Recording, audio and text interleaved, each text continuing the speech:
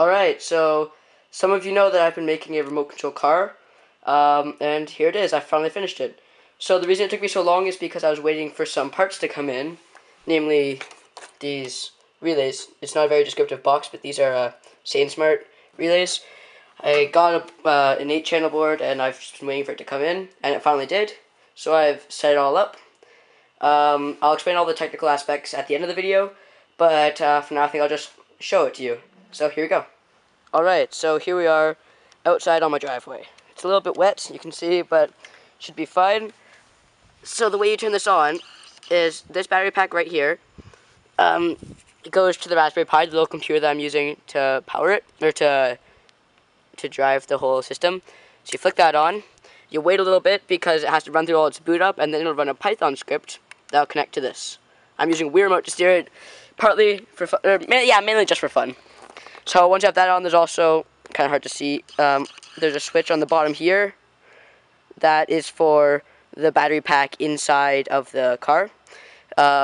It's on already, okay. So the reason I have two is because the motors run off of 12 volts, or no, they're off of 9 volts, whereas the Pi runs off 5, so, and it can only output 3.3 volts. So I have some relays set up to isolate the two circuits.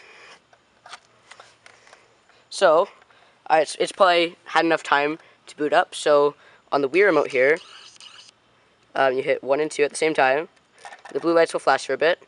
And then I have it set to just turn on the first light when it's connected. You can actually control, there we go, see it's connected, just has that first light on.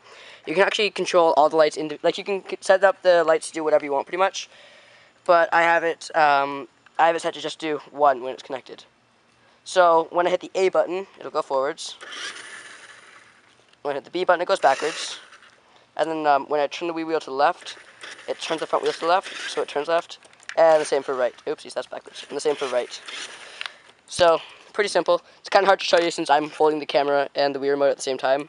But, yeah, it works pretty well. Hey, let me just put down the camera and then give you a quick demonstration. Alright, so it's still connected. I just have the camera sitting on the ground, so I have both my hands free. And I'll just drive down for a bit. It's a little bit top-heavy since I have all the components in that cardboard box, which I have attached with some elastics and also my belt because it was a little wobbly. So it works. It's nothing pretty. After I'm done filming this video, I'm probably going to make a better case. But for now, this works. So here we go.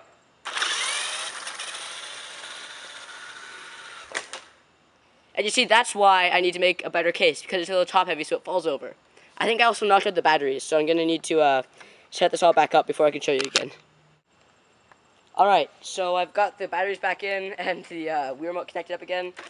Yeah, so that's one of the main flaws right now. The box is really, really bad. So it works, it's just really sloppy. So you can see I can turn left. Let me get back up there. I can turn left, turn right. It all works fine. So my next step is going to be making a better case. I'm probably going to take... you probably noticed, the bottom is actually just an old remote control car that was broken, so I ripped it apart and just salvaged the battery holder and the 2 motors on it. So basically it's just a piece of plastic with a couple motors and a battery holder on it. And then all the components are inside that cardboard box. So I'm probably going to take the rest of the car, put it back together, and then probably just wrapped in bubble wrap, put everything else on top of that, like taped or something. But I'm not sure yet, that's not important. What's important is that it all works. So yeah, I'll shut it down, bring it inside, and I'll show you how it works.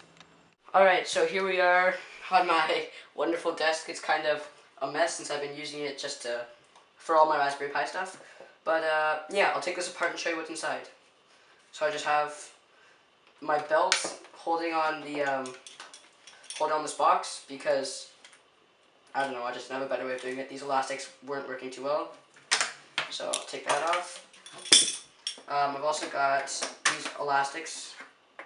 It's kind of a mess, but I've got these elastics holding it on. Take those off too, don't need them. And then I'll get to the guts. So, we open up this box. This is actually the box that my Raspberry Pi shipped in. It was a good sized box for all the components. So I used it. I was thinking about using a shoebox, but my shoebox was way too big. Alright, so inside of here, I've got this wire just goes out to the power supply on the outside. I just have it outside so I can control it more easily. But I've got my Raspberry Pi, which has a Adafruit Pi Cobbler breakout board, which goes to a half-size breadboard. And then I have a bunch of male-to-male jumper wires. They're actually these ones, also from Adafruit. Most of the stuff is from Adafruit. Going to this little circuit board that I made, which is basically 2 resistors and a transistor. I think I'll put up a picture of the actual wiring diagram. I forget who it's by. I'll write his name here too, but you can see it from the control. On the side, it's just 5-volt power to power the board. Here, it's ground, and then the 8 in between all go through a resistor to this transistor, which pulls the signal pin to ground, which lets this 8-channel SainSmart relay board run off of only 5 volts. So I just use a 3.3 volt signal, which is what the Pi outputs, to flip these transistors. Flip those transistors. Then here I've got my relay board. I'll put in a wiring diagram of what I did here. But basically, I have 12-volt power coming from in here, from the, you can't see it, from the car that's down here, coming into these 2 relays. These 2 right here.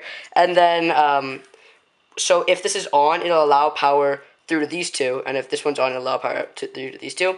And these 2, it's kind of like an H bridge, but it only uses 2 relays because they're not just on and off. They're like if there's 3 pins, it connects A and B. Sorry, if there's 3 pins, it connects A and B, or B and C. So I basically made an H bridge out of just 2 relays, and then I have a master power on this this third one. So here, these wheels can turn either forwards or backwards, depending on which way the H bridge is switched, and the front can turn either left or right, depending on which way the other H bridge is switched. So it's actually pretty simple. The reason it took me so long to make this is because I've just been waiting and waiting and waiting for this relay board to come in. But yeah, I think that's pretty much it. If you have any questions, just post them in the comments, or put them in the comments so I can answer them, and I'll try to answer them for you. Also, if you're wondering, these are all rechargeable AA's, so they provide 1.2 volts, not 1.5. So 1.2 times 4 is 4.8, which is within the range of the Raspberry Pi's power supply. If I had used non-rechargeables, they would have been 1.5 volts, which make a total of 6 volts, which would probably blow the Pi. But because they're rechargeables, they're within the range. I'm thinking for Mark II, I'm going to have, I'm not sure how I'm going to do this yet. I basically need 2 pulse width modulation pins. One that's going to be run through a MOSFET, or maybe just a transistor, depending on how much voltage it needs, which will make variable speed here on the back wheels. And then at the front, I'll probably use a stepper motor. Sorry, not a stepper motor, a servo. Probably a servo to control the angle of these, but I might use pulse width modulation just to control how far in each direction it's going. As well as that, I think I'll have a beefier power supply, and I'll get a switching power regulator as opposed to a linear one because they're more efficient, which will knock it down to 5 volts, which the Pi can use safely. So, yeah, if you have any questions, post them in the comments, and that's it. See ya. One last note, a lot of you are probably going to want to know or to see the code, so here it is. I import this file, GPIO clean up GPIOs, which is just another file I wrote. I just have it imported as a module, and basically what it does is it just sets all of the pins to a GPIO out, sets them all to 0, and then calls the cleanup function. Because if you just call cleanup without setting them all to 0, when you turn them back on, when you set them up again and set them to a GPIO.out, then they turn on, as opposed to staying off. So basically this, you can either run it as its own script or as a module, and it works well. I also have GPIOs, CWIID, which is the Wiimote thing, and sleep from the time from the time module. So I just set it to board just because that's what I like. Set up some pins just so it's easier to call them. And then I have a connect function, which is really simple. And then I have two functions here, which basically run through all the ifs. This one that is should move. They're named pretty badly, but you pass in the remote. And then if the buttons is C, W, I, D, A, then set them one way. Sorry, I'm explaining this really poorly. So if A is held down, then it goes into a second nested if. So if B is not held down, so A but not B, then go forwards. If B is also held down, then do nothing, because if you had forwards and backwards at the same time, it would just kind of get all screwed up. And then out of that nest, if B is held down, you don't need to check if A is held down, because you already did that up here. So if B is held down, then just turn, then just tell it to go in reverse.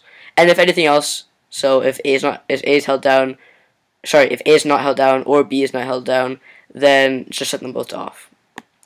And then the should turn one, it reads the one of the three, I don't remember which one of the three variables from the accelerometer on the Wii remote, and then just if it's less than 115, so if it's tilted about, I don't know, 25 degrees, then turn right.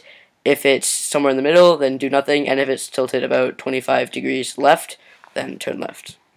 And then I just have this disconnect function, which calls this file over here that I have. It just says closing Bluetooth connection, and then it calls the built-in exit function and passes the Wii remote as the arguments. And then the main script is pretty simple. It just says attempting to connect, just so that you know for yourself, even though when it's put in the box you won't be able to see that. It's just, I like to have that there for me. And then it calls the connect function. It sets the report mode to button and accelerometer, and then it turns the LED to 1. Earlier I was saying you can do whatever you want with the LEDs. It's basically 4 binary bits, the 4 lights. So if you set it to 1, the first one will be on. If you set it to 2, just the second one will be. If you set it to 3, 1 and 2 will be. Blah, blah, blah, blah, blah. If you know binary, it's pretty simple. And then it says entering the main loop, which basically checks if the home button is held down, which I just have, which we'll call the disconnect. I would have used the power button, but I don't think CWID or whatever it is, I don't think it has a variable for the home button, so I don't think you can do home. So I'm just using the home instead of power. And then it calls should move and should turn, and then it just loops over and over and over again. Yeah, pretty simple. Alright, that's it. See ya.